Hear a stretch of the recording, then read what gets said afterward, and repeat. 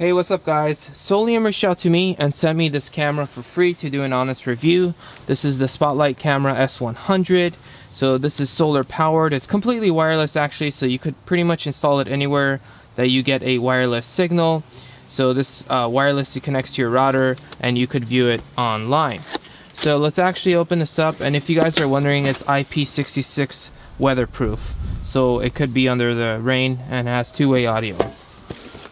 So it kind of looks like an airplane, which is kind of cool. So you get your manual for setup and stuff, how to do that.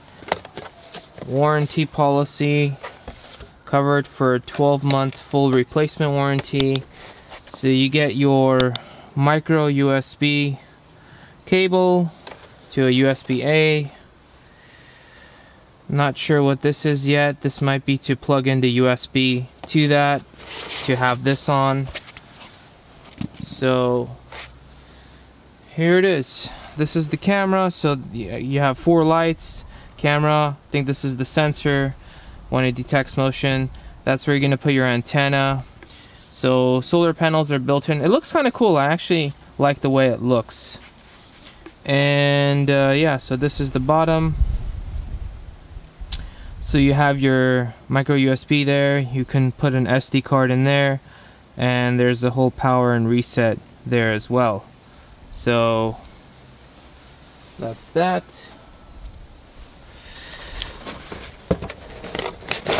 This is pretty much what you use to attach it to the wall.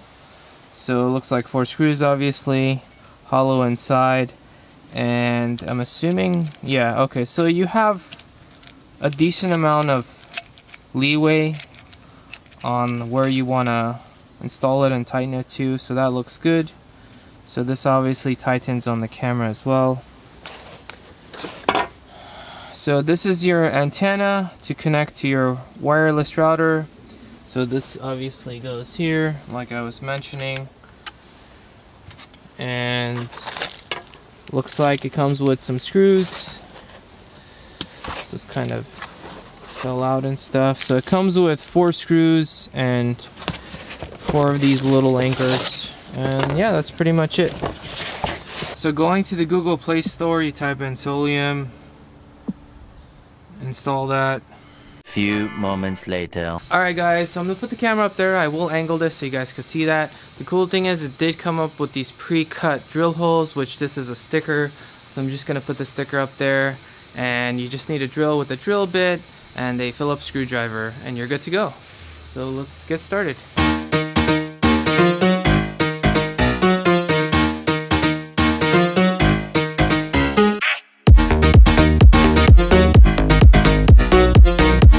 The screws actually broke, so partly my fault because I didn't drill exactly in the center.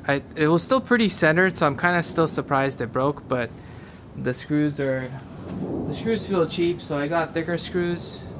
So I'm just gonna put these thicker screws in. Luckily it fits just fine.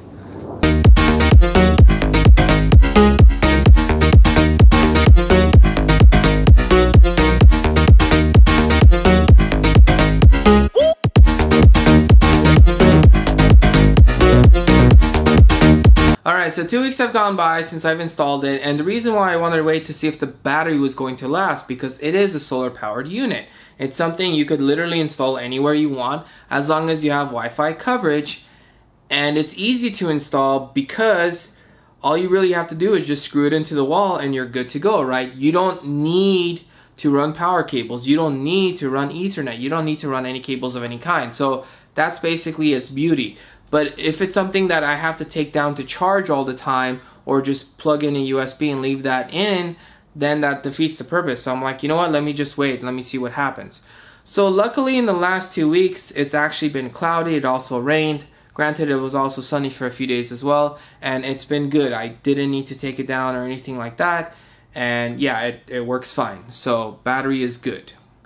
Now let's talk about some of the pros and cons. So it's well integrated, it looks like an airplane. It just kind of makes sense. The way they place the solar panels, it just kind of makes sense. And as far as video quality is normal for a security camera at that price.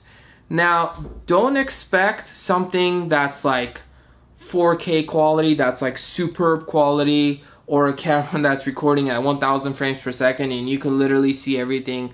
No, you're not going to get that unless you're spending a lot more money. This is something that live view is normal. You could see what's going on. It's pretty clear to see what's going on. Can you make out everyone's faces? You know, if they come close enough, then look at the camera, yes. But if they don't, if someone's just walking down the sidewalk, no, you can't really make out their faces. Unless you recognize them, then you could pretty much, oh, you know, that's, you know, my dad or whatever walking there, right? So then that's easy. But if you don't recognize the person, then no, you can't make it out. Which brings me to my, you know, some of the reasons you get a security camera, right? One of the reasons is for live view. Number 2 is just to see what's going on. Number 3 is to deter thieves. Number 4 is in case something happens, you have footage. And there's probably a few other reasons as well, but those are the main reasons that at least popped up into my mind just now. Now, if you're getting this to deter thieves, you know, it probably will deter them, because if they see a camera, they're less likely to do something.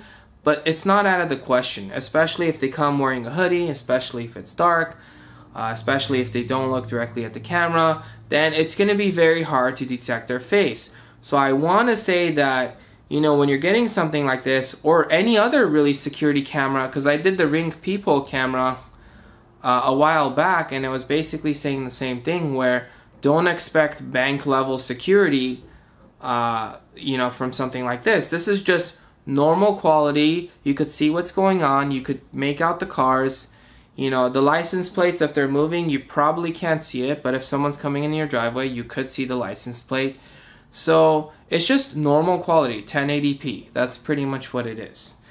Now, the cool thing is it does have micro SD card storage, which means you could store locally. They also have a cloud service, and I believe they have either a 30-day free trial. They also sometimes give a 1-year free trial if you get lucky enough, and it shows up in the booklet at the back. It says surprise.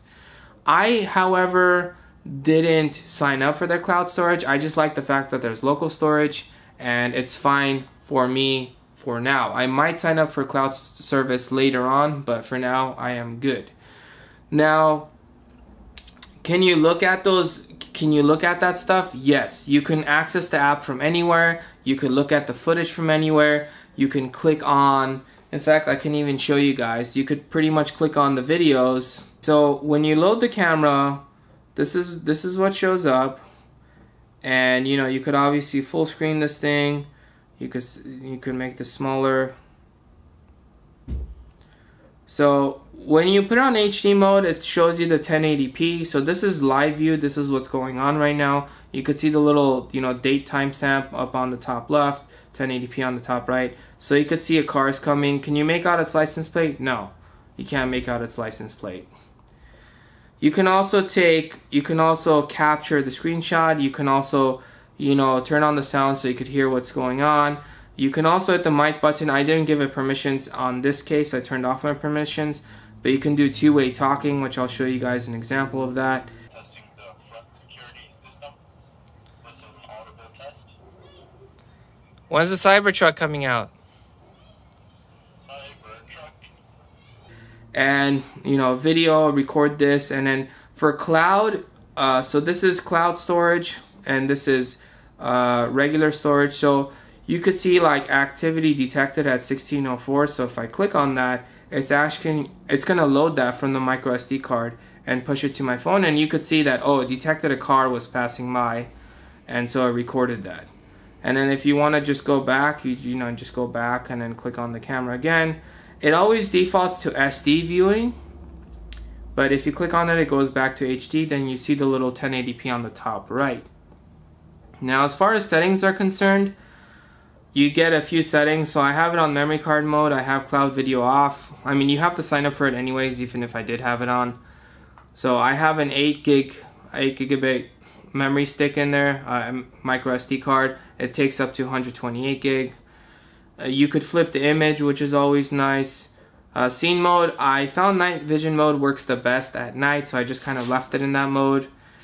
The detection sensitivity is on high right now. So detection sensitivity, let me talk about that. Does it detect stuff? Yes, it detects cars under high. It also detects people. People not so well, so they're kind of walking, and then towards the end of the sidewalk, right before they're about to get out of view, then it detects them.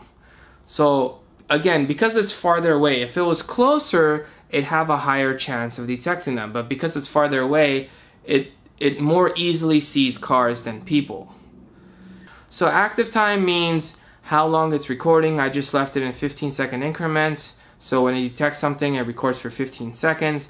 Power frequency, I just left it on 60 Hertz. It gives you two options, but typically it's 60 Hertz, so I just left it on that. And LED, you could turn it on or off. I just left it on. Synchronization synchronizes the time with your phone, which I've already done. And you could call it something else if you want to call it.